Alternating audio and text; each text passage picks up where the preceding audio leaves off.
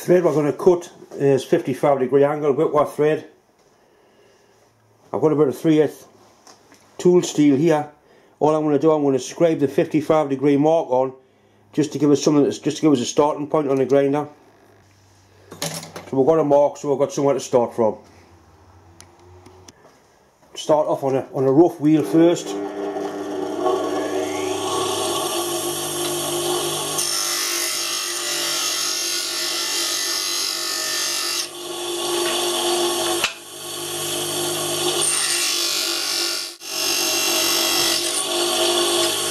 You know when it's getting too hot, when you can't touch it anymore.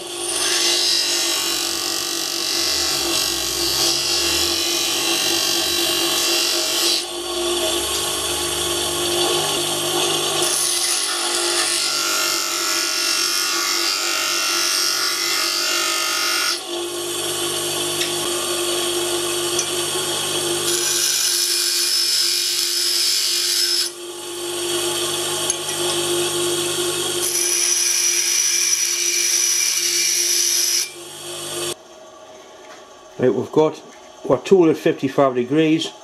This is only a rough tool for our first few passes. Once we get the thread running in our shape, I'll regrind the tool. But that is at 55°. What I'll do now, I'll hone it up on a nice light stool just to give it a good sharp edge. It has got plenty of clearance, plenty of back rake on it.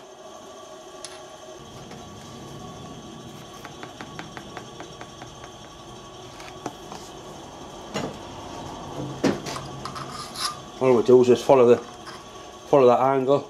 Just take to give it a nice sharp edge. I've also ruled taking a very sharp point off the end.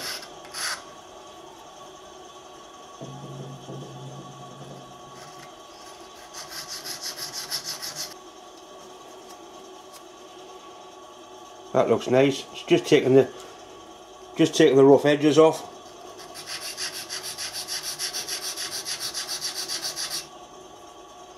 Like I say, once we get the thread near the size, we'll resharpen the tool.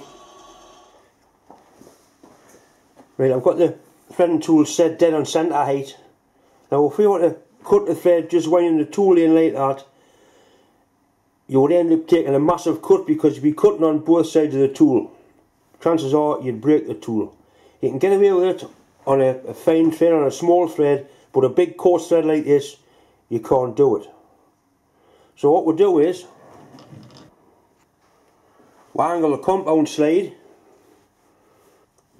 to half the angle of the thread, which is 22.5°, and we'll put the cut on with a compound slide like that, which means that only cutting on the front edge of the tool, the back edge of the tool merely polishes the thread.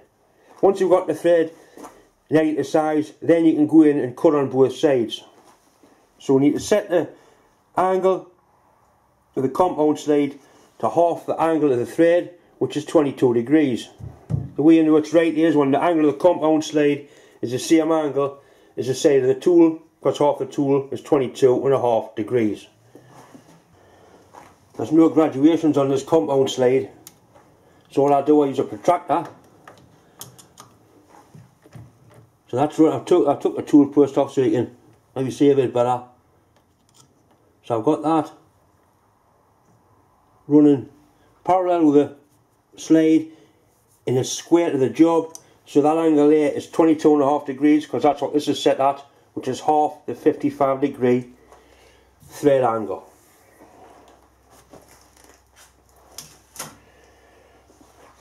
So what we'll do, we'll lock our slide up with that.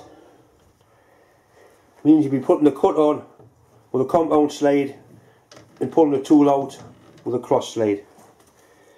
I think what I'll do with it being such a short thread, I'll just reverse the lathe. I won't bother disengaging the feed screw.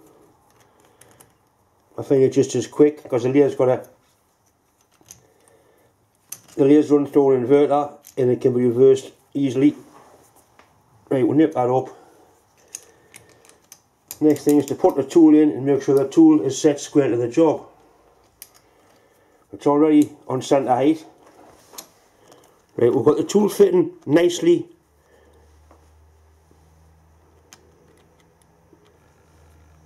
into the little template, and the jig is nice and square against the job, so the tool is at the right angle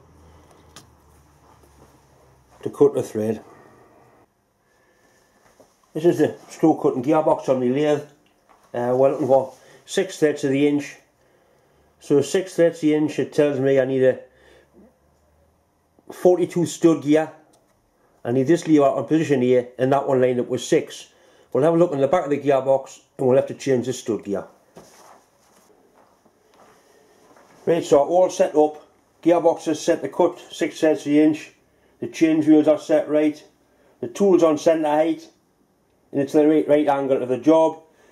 The compound slide is set at 22.5 degrees. We'll start the lathe up and engage the feed nuts just to make sure the carriage is run the right way. You'll notice I've got the carriage away from everything so we don't get any disasters. Right, it's going towards the chuck, that's what we want. Well, this lathe has got a thread dial indicator, but for such a short thread and a coarse thread I won't use it. I'll just reverse the lathe.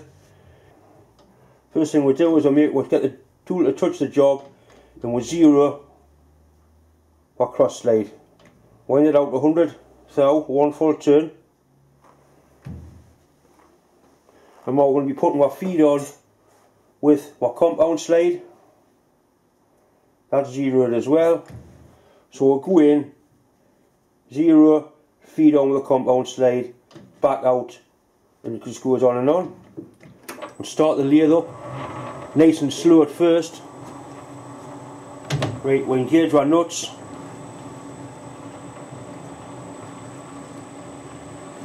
My nuts are well engaged now, I can assure you.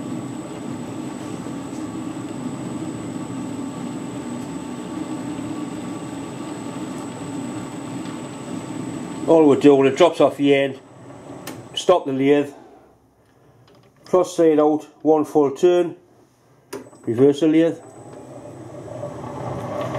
and we're back to the beginning again. Stop it, in 1 full turn, and we'll put our feed on. What I'll do, I'll measure the pitch. Right, I've got a 6 threads to the inch gauge there, and you can see that's lined up absolutely perfect. A bit more light on. So that's cutting 6 threads to the inch.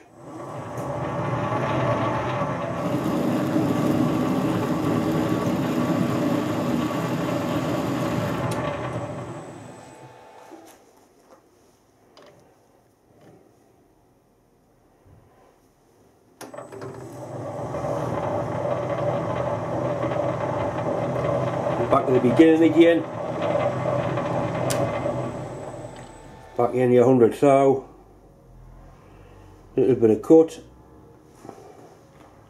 Little bit of lubricant.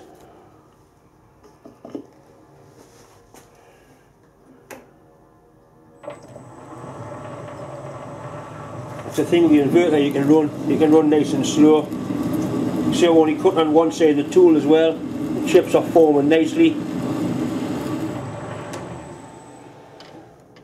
Once again, in the procedure, you've got to keep to it, keep doing things the same way. It's very easy to make a mistake, and we don't want any double start threads. Right, so, right, wind in 100 thou, that's back to where we started from. A little bit of cutting oil, run the lathe forwards. It's how slow I can make it go. If it was a big long thread, I would use the if it was a long thread, I would use the thread dial indicator and disengage the feed nuts, but it's not, so I'm going to do it this way. Out 1 full turn, and back.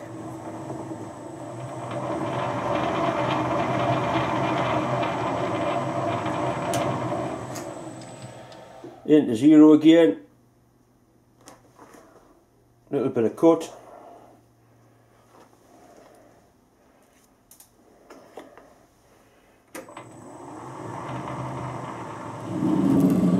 See there, it's only cutting on the front half of the tool.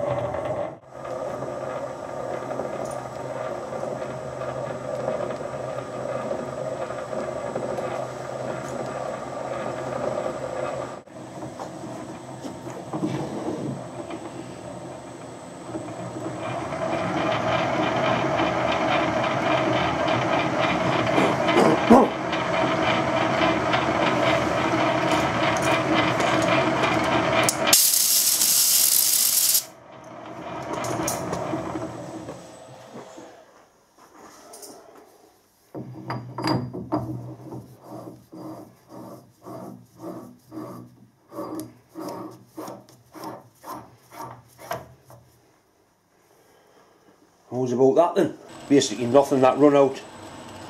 And what you would do, you'd face this back plate anyway before you mounted a chuck on it. And we can fairly safely call that done. Very happy with that.